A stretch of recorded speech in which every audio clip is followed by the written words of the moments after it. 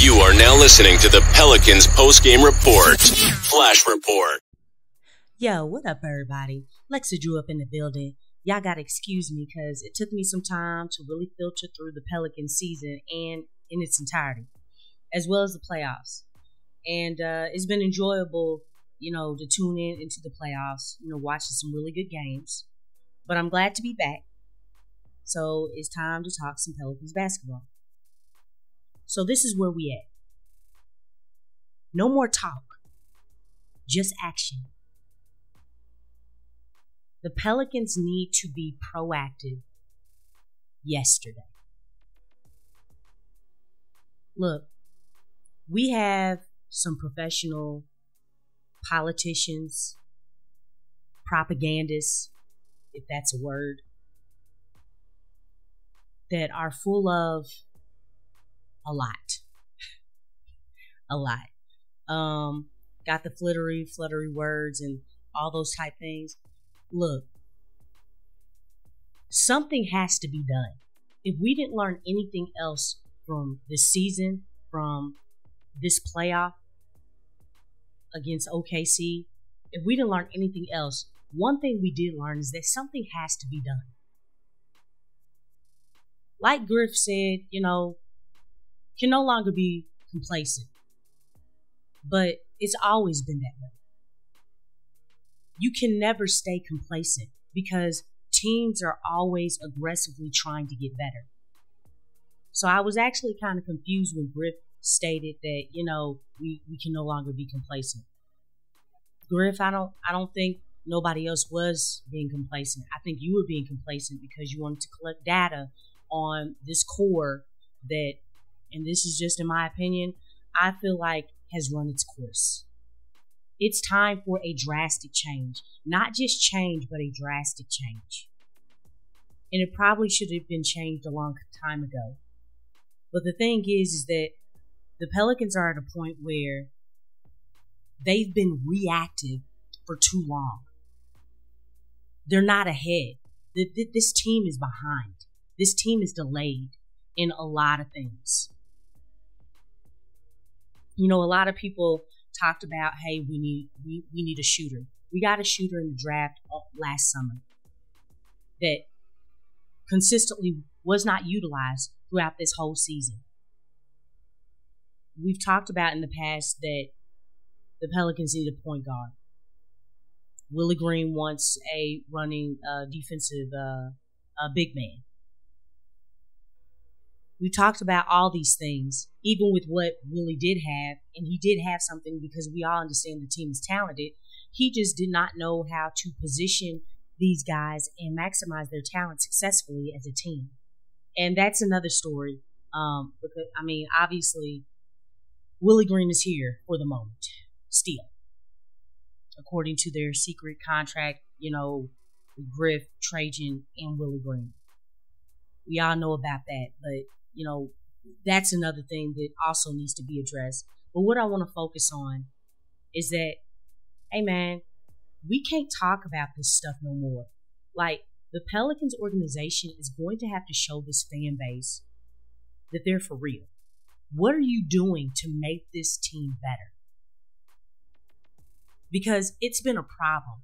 All season, there were flaws and things that the team really needed to work on, and they were not being addressed.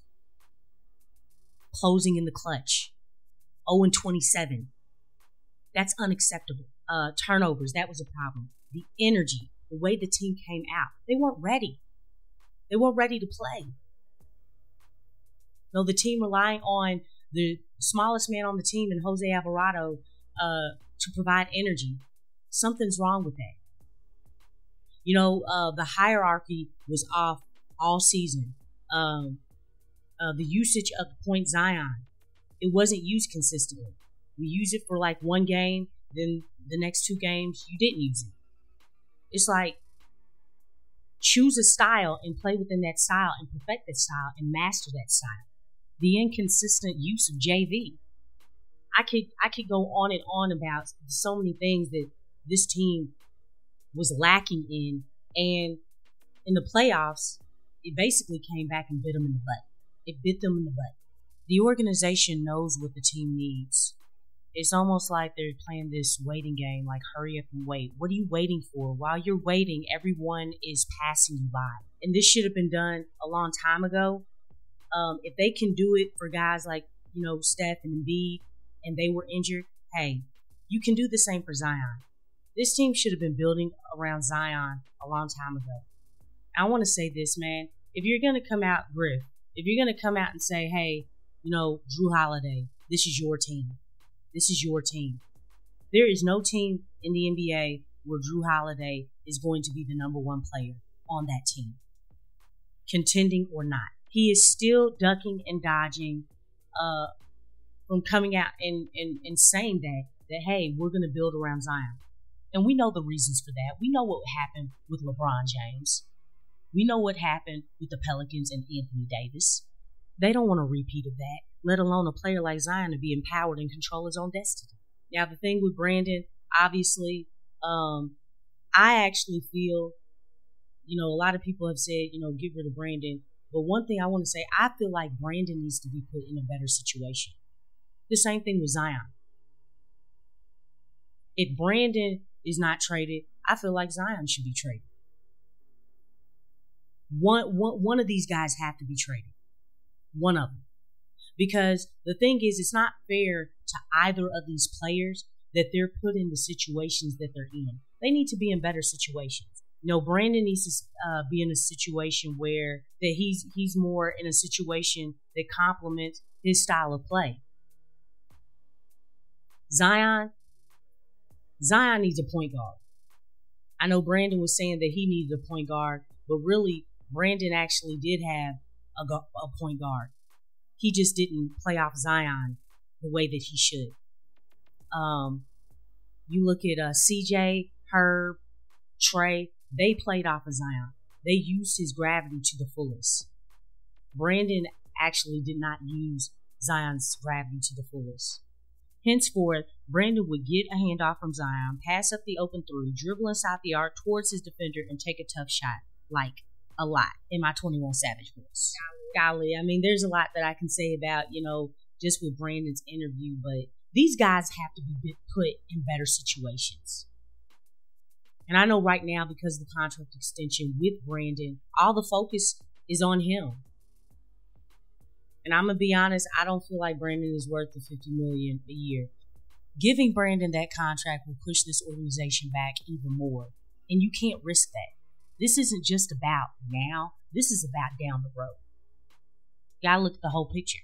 Like, these guys, and this does have a lot to do with coaching, but I don't think just chemistry wise, synergy wise, Brandon and Zion don't click naturally.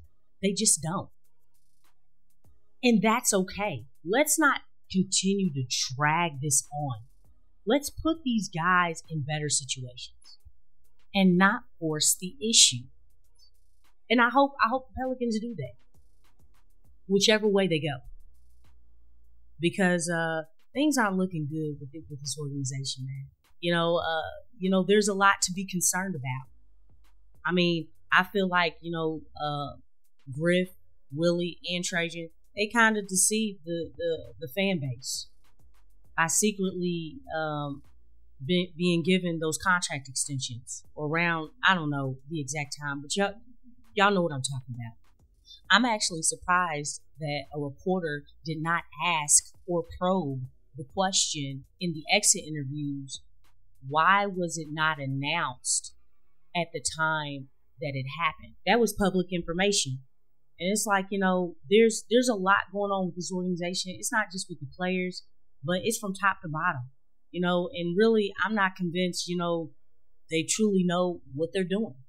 I think the direction of this team is very unclear. The hierarchy is still not clear. No more talk, just action. And it needs to be action that is conducive to winning. Winning needs to be the foundation of this team. Not family, not culture, not anything else you can think of. Man, I don't care about that junk. winning needs to be the foundation. If you make winning the foundation of this team, everything else will come with it. Last time I checked, this is a business. And if you put a winning product on the floor, then it's basically guaranteed that you will put butts in the seats. So why not go with winning? And for those of you who are thinking, well, Lex, the winning percentage with Willie Green has gone up every single year. You know, the team was a 49-win team this year. Yeah, that's good and gravy, but was that winning foundation there during the playoffs when the Pelicans got swept by OKC? Is that the same winning foundation you're talking about?